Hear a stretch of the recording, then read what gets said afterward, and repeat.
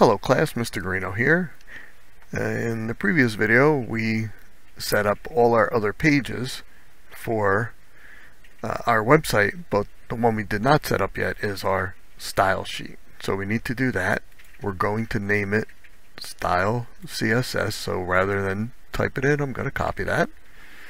And I'm going to go to New, File, paste that in, Style CSS, add file. So now it's just a blank file. Let me close out some of these. Oops. So we just have the index and the style CSS open right now, which of course is blank. So we need to put in the styles that we want. So first we're going to do this. And this they just say is good practice, just in case your browser is retaining any information for margins or padding. This star basically, or this asterisk up here, oops, basically just says reset everything to 0. And then anything we put in later will override that and use whatever padding or margins we want. Next, I'm going to do this. So rather than me type and you waste time watching me type, I'm just copying and pasting from the style sheet that I have on my other screen for my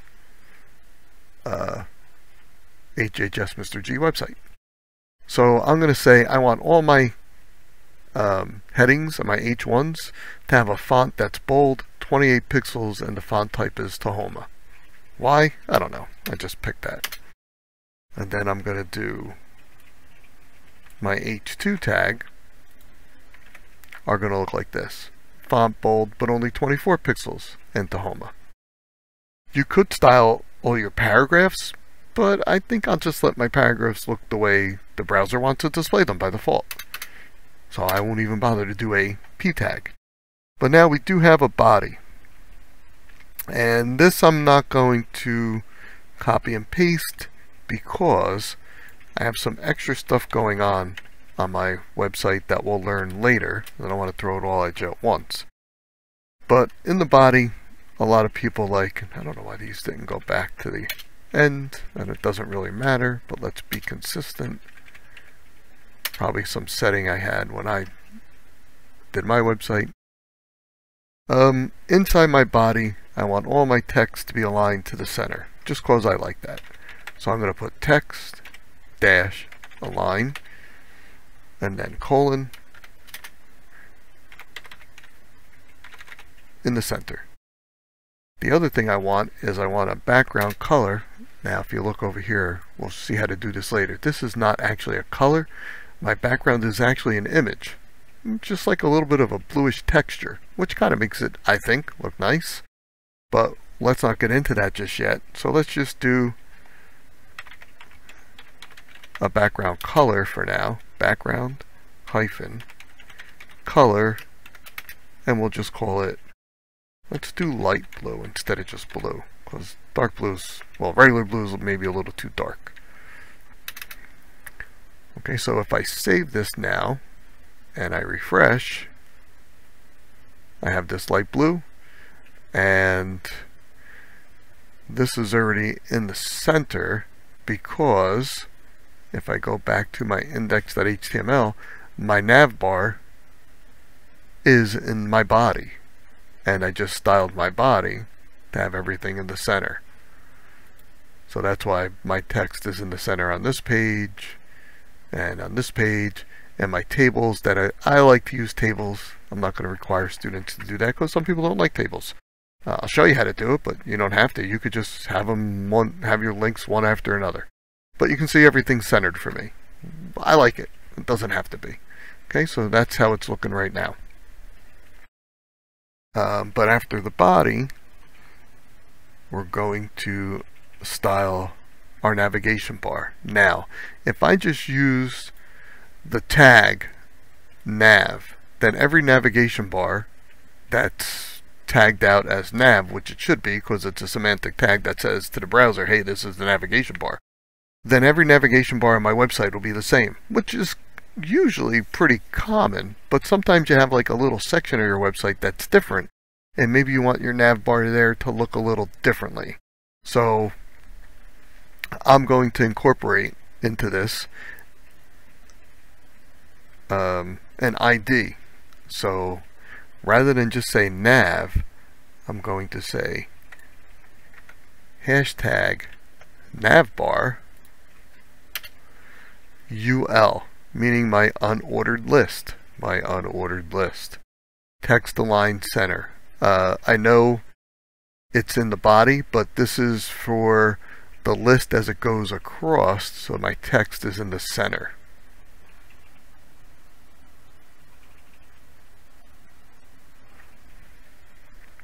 And then I'm going to do not just text in the center, but now we also have something else to do. Again, hashtag navbar main is what I'm calling that ID. And for my UL, so all of my list items that are in my, all list items that are inside an unordered list with the ID navbar main will display inline block, background color black, my padding as such, 11, oh god, now I think I forget. It starts at the top and it goes around, so 11, 25, so top and bottom 11, left and right 25, and my font's going to be bold, 14 pixels Tahoma. Let's see how this, let me save this and refresh this. And it didn't do anything. Why didn't it do anything? Oh, I know why. Because I have this called out as nav, but I didn't give it the ID. So I have to go and say, and I'm just going to copy paste, ID equals navbar main. That's on my index page. Guess what? I'm going to have to add that to all my pages. So we did set up with a template, but hey, you know, we're going to have to modify things every now and then. We've got to remember to do it on every page. Very important. I mean, you'll know if you didn't.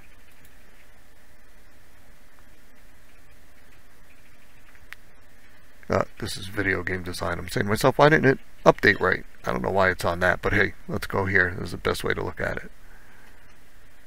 If I go to home, there you go. So here's my nav bar starting to take shape. And yeah, if I go to video game design, no, it's not like that. Why not? Well, because I didn't do that on my other pages yet, but I will. So computer animation, click in the nav bar, paste that in. Graphic design, click in the tag for the nav bar, paste that in. Index I already did. Mr. G interests, paste that in. Video game design, paste it in.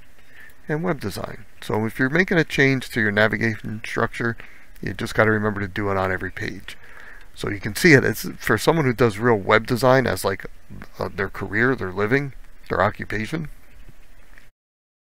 Doing it like this is kind of cumbersome because there could be lots and lots of pages. So they have fancier programs that they use that kind of keep track of, hey, you made a change over here and it affects all these other pages.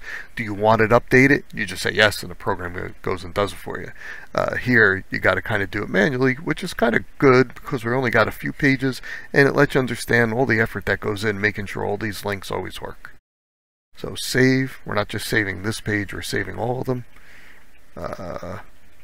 Now let's close this out, go back here and open this up in a browser. And it should be good and look the same on every page, but I don't really like the way it looks, but you can see it's starting to take shape. Okay, let's close this out and go back. So now it's working, but we're doing more stuff. So the text is aligned inside our, well,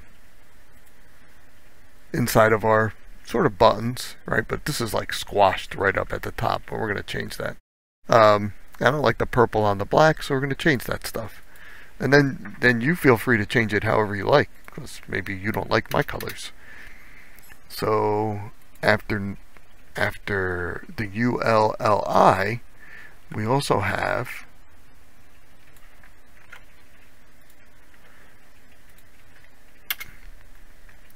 the A tag, the reference, the link of the list item that's inside the UL that has an ID of navbar main. The color is now going to be yellow and the text decoration is going to be none. So now we save this and look at it. and now it's yellow without the text decoration. And you say, well, what? Yeah, I think you can understand the difference between yellow and purple, but what's text decoration? Well, let's take that out. I'm going to Control X to cut it, and then go look at this. Text decoration means it gives it the underline to let you know it's a hyperlink, which if it's just text on a web page, I think you kind of want that so everybody knows it's linked. But when it's a navigation bar, everybody knows that's what the navigation bar is, the links to the other pages. So it's kind of silly to have that under there, and I think it looks, I kind of think it looks yucky. So let's go back here and put that back in so that it gets rid of the underline. That's what the text decoration is. And let's look at that again. Notice though, when I hover, I do get the hand, so I know it's a link, but nothing's changing. I want a little animation there. I want my color to change. So let's close this out and go over here and say, okay, well, when I hover over it, I want it to change to a different color. And right now it's going to change to white from yellow. Let me save that and look at it again. When I hover over, they change to white. And then when I click, it goes to it. I actually want it to change color when I click. So right now when I click, it just stays white. Alright, let's close this out and go back. And so the last thing I'm going to do to style my navigation bar is this. Oops, why did that happen? Go back over there. There we go. Bring that up a little bit. So now it says anything with an ID of navbar main, when A is active, meaning the hyperlink is active, change it to this color. And this color, I got it from somewhere, Photoshop, by looking at the hexadecimal number. But that's getting fancy. I probably shouldn't do that. Let's see.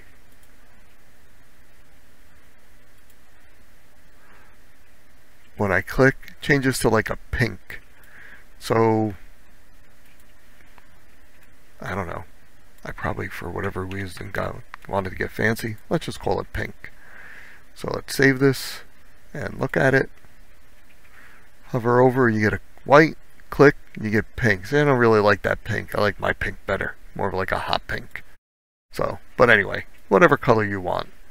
And so we'll go over in a later video how to set a color that you like that's not just a standard name like pink or red or white, to actually like go to a color wheel and find the color you like and get that hexadecimal number for it that they use the hashtag with, so that you can actually have the color you like, not just the standard colors that come. There really are a lot of colors and you can look them up, but sometimes it's easier going to a color wheel than trying to find the actual word and just using that hashtag. So that's what I had done there. So now we have our website basically working. As far as the navigation bar, really the navigation bar is just a list, but the way it looks pretty nice is from our style sheet, which we have the nav bar, the body, and just some headings. Feel free to add anything else you would like. You know, if you wanted to style your paragraph, you do a p tag and you style it however you like, and that affects everything in your website because all of them are linked to that same style sheet. There you go.